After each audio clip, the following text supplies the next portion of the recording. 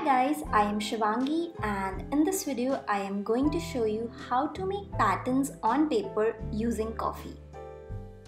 So this is going to be my second video जिसमें मैं coffee को use करके कुछ क्रिएटिव आर्टवर्क करने जा रही हूँ. So इस टेक्निक में मैं सबसे पहले कॉफ़ी को पूरे पेपर पे स्प्रेड कर दूँगी.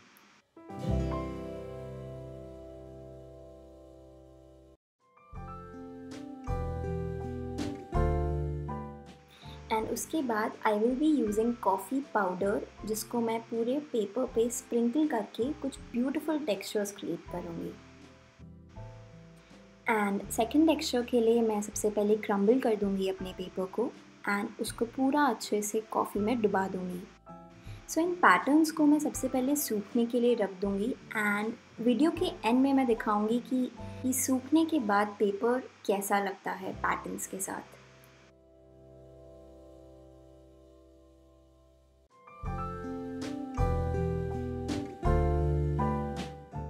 तो यहाँ पे मैं सबसे पहले अपने कॉफ़ी को पूरे पेपर पे स्प्रेड कर रही हूँ.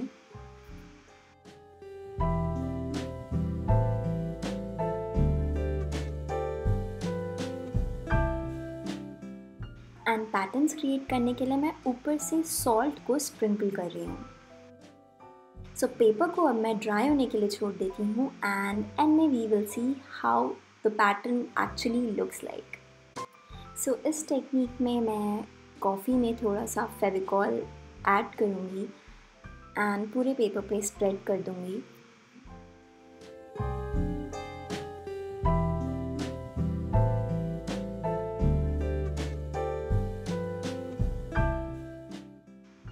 एंड उसके ऊपर मैं टिश्यूज़ को पेस्ट करूँगी.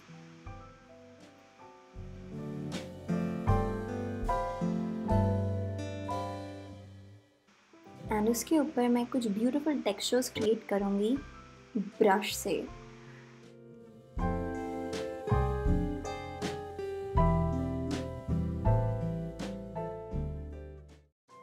सो इस टेक्निक में मैं अच्छे से पहले पेपर को पानी की हेल्प से पूरा अच्छे से वेट कर दूँगी एंड उसके बाद I will be using my coffee to make some textures and look at this guys, it looks so pretty. सो इस टेक्निक में मैं एक रेगुलर बॉटल कैप को यूज़ कर रही हूँ एंड उसकी हेल्प से मैं टेक्सचर्स क्रिएट कर रही हूँ. लुक एट दिस गाइज, कितना इजी है ये technique but the end product looks very beautiful and for that you need to wait and hold on till the end.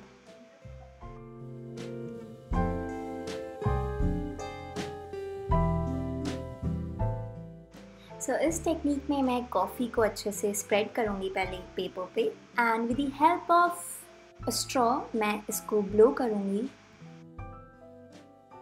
And मैं पूरा पेज मैं पूरा पेपर इसी टेक्निक को यूज़ करके कवर कर दूँगी.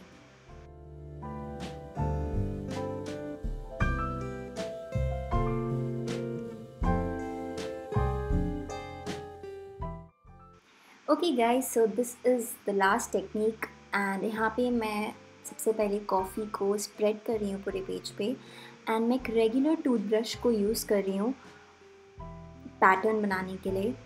And this is how it looks guys. मैं पूरे पेज को मल्टीपल लेयर्स के साथ करने के बाद this is how it looks.